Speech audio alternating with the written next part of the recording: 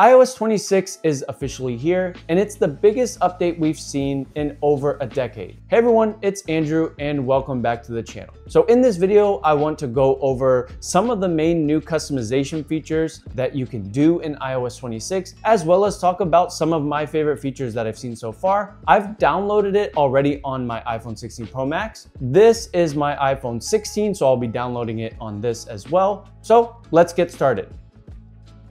Now that I have iOS 26 downloaded, the first thing I want to actually show you is the new iOS wallpaper that was in the keynote and how to get to it. So if I long press the lock screen and go to the plus icon, I'm greeted by all of the different wallpapers that I can look at. And so all I'm going to do is scroll down to iOS and tap on that.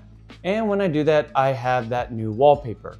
And one of the really cool things that you can do right away is you can adjust the size of the clock. And I know that's kind of crazy. It's been on Android for a while, but I think it's really cool. So if I drag this down, I can make the clock bigger.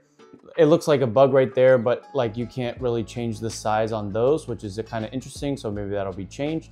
But right there, I can make it huge. I can make it smaller, and I'll just go out of this.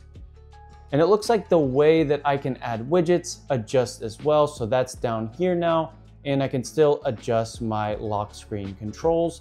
And then I'm going to tap add. There's also this new button right here on the lock screen. If I tap on it after selecting a photo, it'll generate a spatial scene and it'll give a 3D effect to my lock screen, which is pretty cool for good photos of individuals. Look at that. Like that is pretty sick. Another cool thing about the lock screen is if you have photo shuffle turned on and you have something like on tap, it'll actually adjust the clock as you go through it. So if I tap here, it'll adjust it, and it's kind of like a dynamic clock as you use it, which is, I think, pretty cool. It's a cool feature. And when you take a screenshot, the UI is different here. So it has a new thumbnail view. I'll just go and hit not now there, but there's just a lot going on, much more than previously. So if I want to save it, I'll hit that check mark and I'll have saved to photos, saved to files, make a quick note, and I'll just do save to photos. Okay.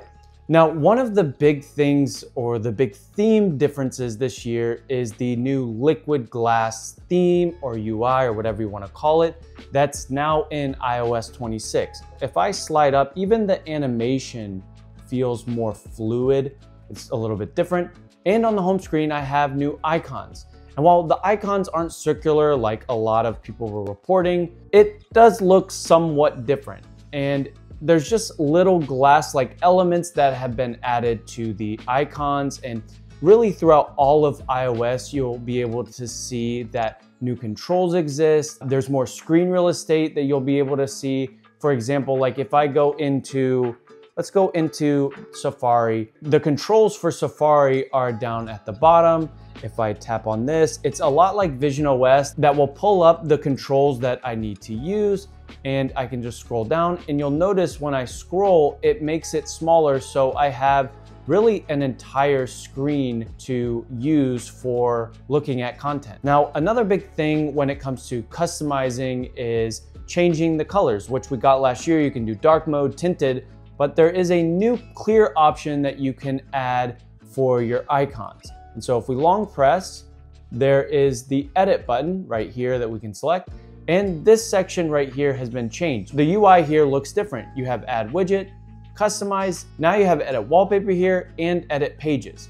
But we are going to tap on customize. And when I do that, I noticed already right away, like dark doesn't actually show up as dark. It looks like that's a little bit of a bug, but the controls are slightly different. So you used to have large and small. You can see a large one and a small one right here. If you hit on the sun icon, you can change it to light or dark. And right here you have dark mode, which looks like it's not adjusting, it's just a bug. And then you have tinted, which apparently there are new colors and ways that you can adjust it, which is cool. And that actually looks pretty good. I'm not gonna lie, it looks pretty good for a tinted icon. I know that they've probably done a lot of work with that, but if I go back there, you also have the clear option. So if I go to customize again and tap on clear, it changes my icons to a clear look. And it just gives a very glassy, almost see-through look. I'm not sure if I'm going to keep it like this. For now, I will. I think it looks pretty stunning, but it is gonna take some time to get used to. But let me know, what do you guys think so far of these icons? Now, one thing I'm actually kinda not happy about, or I guess doesn't really look that nice, is if you swipe down on the right and go to Control Center, I'm not sure I'm convinced of the glassy look here. I think the gradient in the background needs to be a little bit stronger, but I think they need to make it a little bit darker, but we'll see. Another really cool thing that I actually am in love with is if I go into Apple Music, a really cool new feature if I select an album and want to go to the lock screen. So if I select this one here, and I'll put the volume down, and I start playing this song, I have no idea if this song's good or not, so I'm not endorsing the song. But if I go to the lock screen, go down, go to the lock screen, and I get back here, and it has the album art fully there. I just think that looks absolutely stunning. And if you even go back into Apple Music, you can just see like the play, the shuffle button is now there. You have, you know, going home, new, radio, your library. So you can also pin music. So if I kind of hold on this and see right here, there's an option of pin album. And this is something that I've really been wanting. Sometimes in Apple Music, it's a little bit hard to find the music that you like. But if I hit pin, it's gonna say pinned. And now that album will be here at the top. To me, that's a really cool addition to Apple Music. Now, another really cool thing is there's a little bit more customization in iMessage. And so if I go into a contact like my friend Christian, he has a tech YouTube channel. I'll go ahead and link him below. Go ahead and check him out. But if I go into his contact, this whole UI looks totally different. So you have info, backgrounds, photos, links, documents, and all of the other stuff there. But if I go to backgrounds, I can add different backgrounds and suggestions that it gives. And so far I've really liked, like for example, this one, Aurora. So if I click on this, it'll change and personalize. I'll go ahead and check this here. There's a lot of bugs, but you can see there, and go back to the chat. It changes iMessage with a very beautiful looking background. And I think that looks pretty cool, if I must say so myself. I really like that feature. I like that addition. And just going into photos, and you can kind of see with the glass, it is a little bit hard to read in some areas.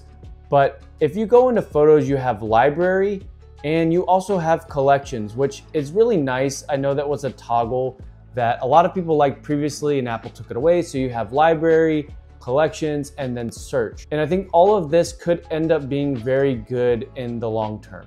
So I think that looks really nice for photos. I'm not convinced with this UI. It just does look a little bit hard to read. And another big thing that changed is the camera. So the camera is a lot more simple to use. So you just have photo and video. And let's just say I tap on photo, it presents my options to select from. So I can choose flash and live and exposure.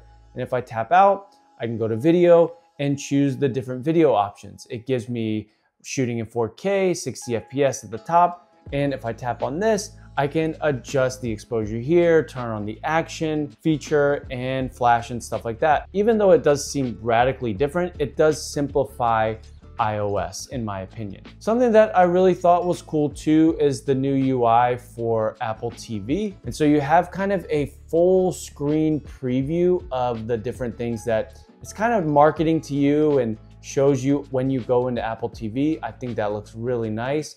And if I play something, so I can just go down and let's say I just want to play the conference, the controls are very different as well. And so you can see here, like everything has that glass aesthetic. Like, look how beautiful that is. It just looks great. Just overall, I think it makes all of the UI more uniformed. Now, something I am a little bit concerned about, again, like I said, is Control Center. And I don't know if you paid attention, but this is a massive size update. So this is a huge beta. I expect a lot of bugs. You can already see a lot of bugs throughout this, but go ahead and subscribe to the channel. I'll probably be doing about a week from now an update of just kind of life on iOS 26 beta. Comment below what's your favorite feature so far. And as always, guys, thanks for watching. God bless, and I will see you on the next video.